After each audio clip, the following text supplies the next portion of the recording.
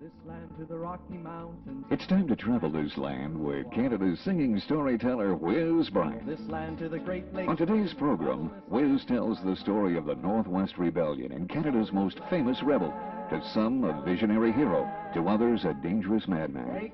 The tragic tale of Louis Riel. The story of Louis Riel is the story of the Métis dream of nationhood. It began on the Canadian Prairie long before Canada became a nation and ended on May 12, 1885 in a small village 50 miles north of Saskatoon in what has come to be known as the Battle of Métis. The railway hammers, they rise and they fall. The construction crew sweating, keeping pace with the call. With their eyes on the mountains and their hopes in their hands, they cling to their hammers in an unknown land.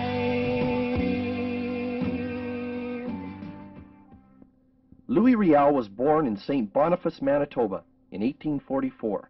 At 13, his deeply religious family sent him to Montreal to study for the priesthood. At 20, he joined the law firm of a Quebec radical and was soon steeped in Quebec nationalist politics and in constitutional law. In 1868, he returned to the Red River and his Métis heritage. He was 24 years old. The timing of Riel's return was prophetic, for in April of 1869, the Hudson's Bay Company ceded its rights to the Canadian Prairie to the newly formed Dominion of Canada. Federal government surveyors soon appeared on the Métis farms along the banks of the Red River. Riel and 18 Métis confronted the surveyors and forced them to leave. Riel then became the spokesperson for the newly formed National Committee of the Métis. Concerned for the rights of his threatened people, Riel and 120 Métis occupied the Hudson Bay Company's Fort Garry. Here Riel set to work with the Métis Council, drawing up a list of rights to be respected when their country was annexed to Canada. One of the most important rights he sought to secure was that both French and English be spoken in the Manitoba legislature. John Schultz was the leader of a small group of English Canadians who were violently opposed to Riel and his National Committee of Métis.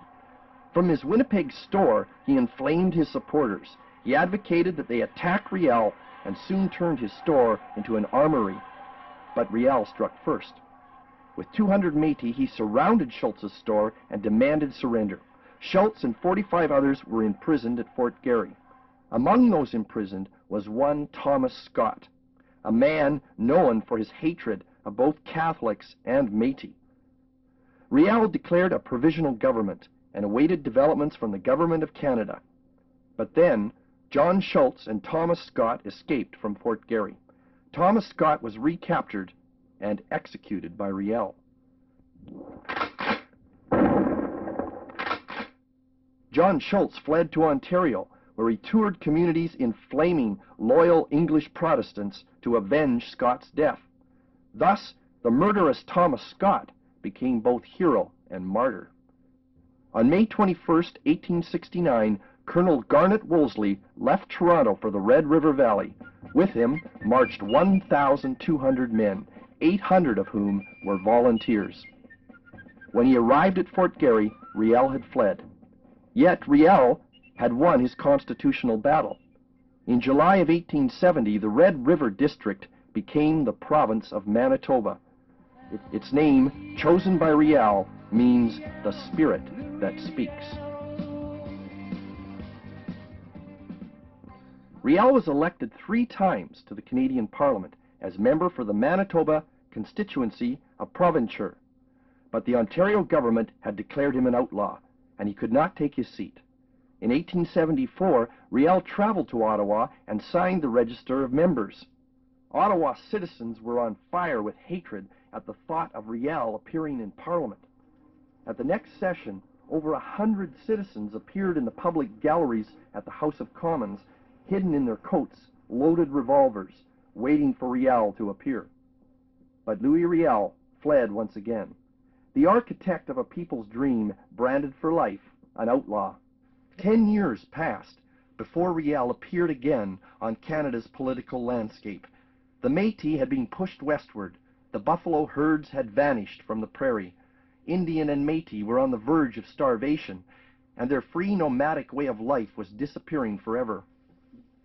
The year was 1884.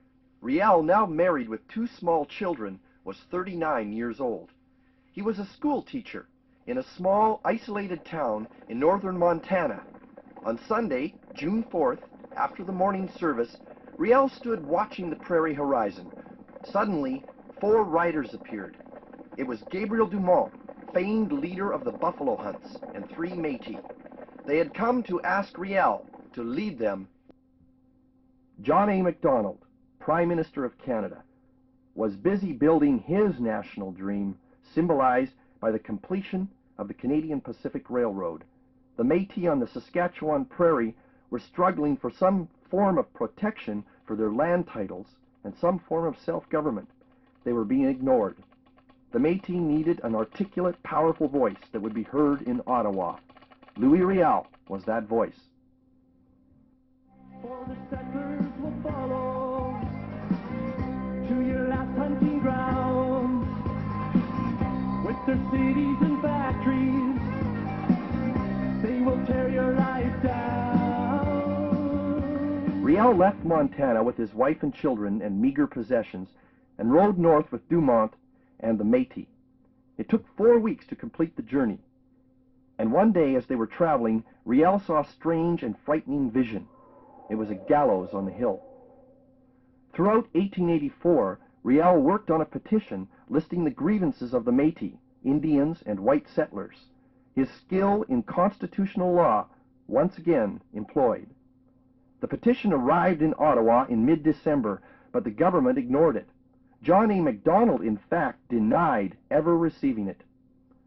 On March 18, 1885, Louis Riel occupied the Roman Catholic Church of Saint-Antoine-de-Padoue and declared a provisional government in Saskatchewan. Now Ottawa paid attention. They had their own government in Saskatchewan. Riel's act was considered rebellion. Riel sent his military leader, Gabriel Dumont, to confront the Northwest Mounted Police at Fort Carleton.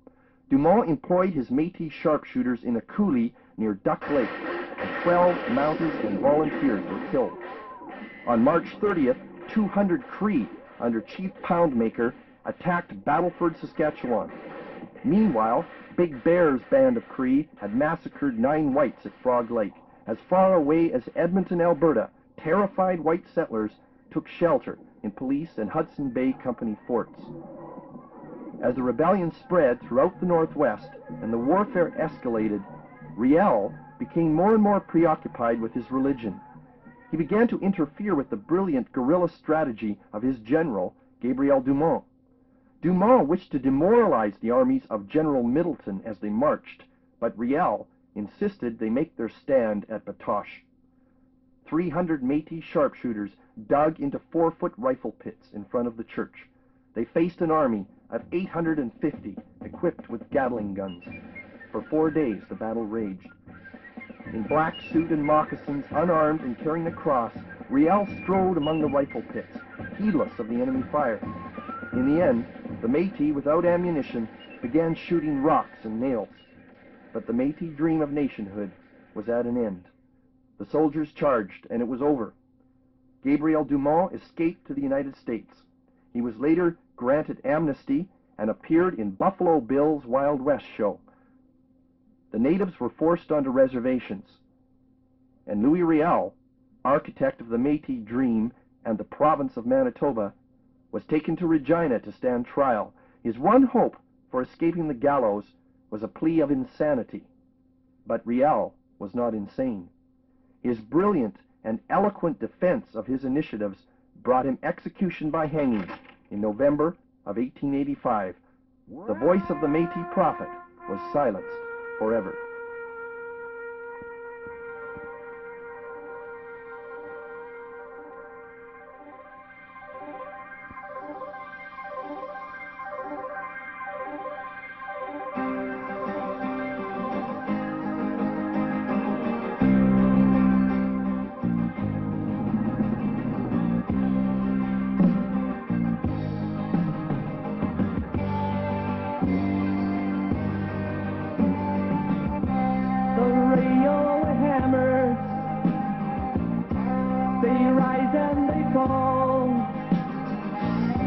The construction crew sweating,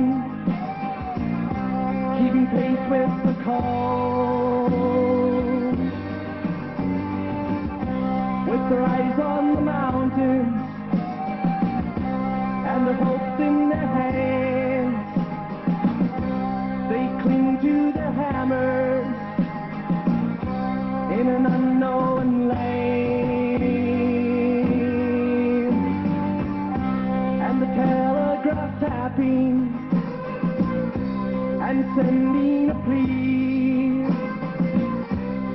asking for justice for the Cree and Métis. Though a Mountie stands crying on the silent frontier, still the government falters, refuses to hear.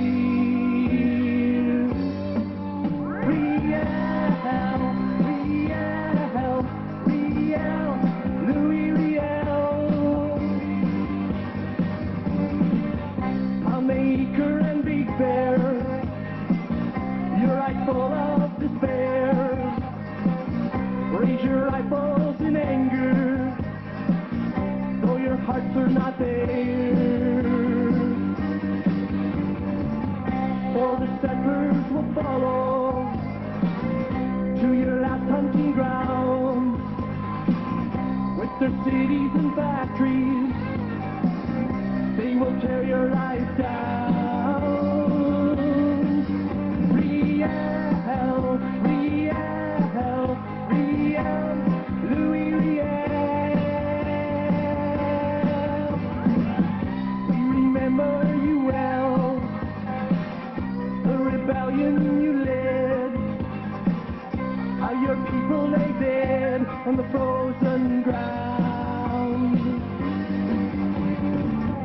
It was not as you planned. You wanted to be a holy man. Riel, Riel, Riel, Louis